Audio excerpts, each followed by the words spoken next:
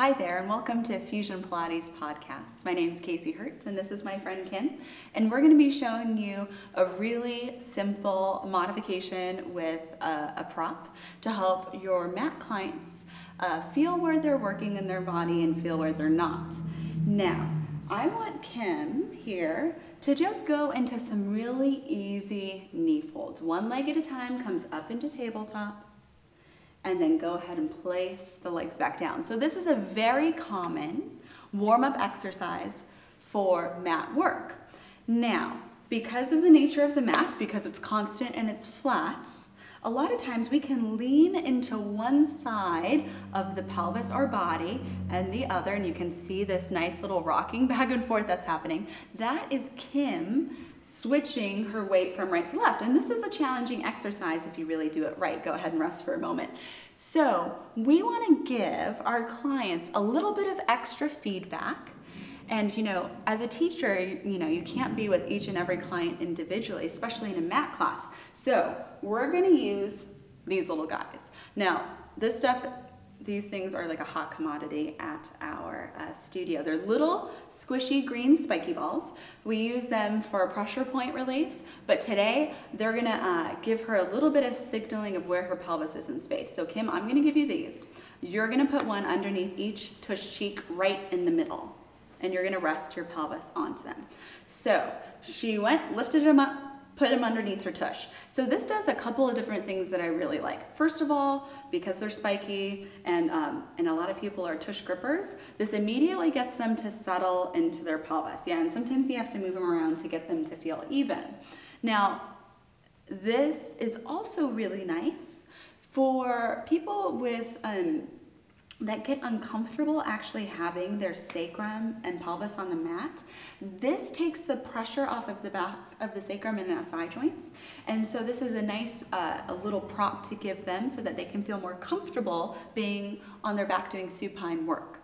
Now, Kim, I want you to keep equal weight into each of those green spiky balls. And I want you, on an exhale, to bring your right leg into tabletop, but not letting this left side, lift up and off of the ball. That's really good.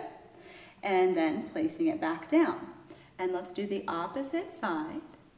Find, ooh, yeah, slurp this leg into the pelvis. That's even better. And down. Now, Kim, I'm gonna give you an additional cue here. Can you let the back of your solar plexus melt? And you know what? Let's take the hands into a hand hold. Take an inhale, exhale, drag the sternum down. Yes, and feel the back ribs splaying and opening into the mat. Very good. Now, let's try this again without losing the back of your solar plexus and without losing this tush on the green spiky ball. Can you exhale? Yes, the leg up into tabletop. Inhale, hold it here. Slurp the stable leg into the ball. Ooh, better. Keep the back of the solar plexus. The leg's gonna float down on the exhale. Feel the side of your body resting. Very nice. Let's do the other side. Inhale.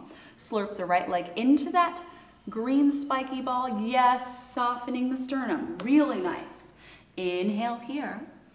Exhale again. Pour the back of the solar plexus down and in as the leg shifts into the ball. And rest.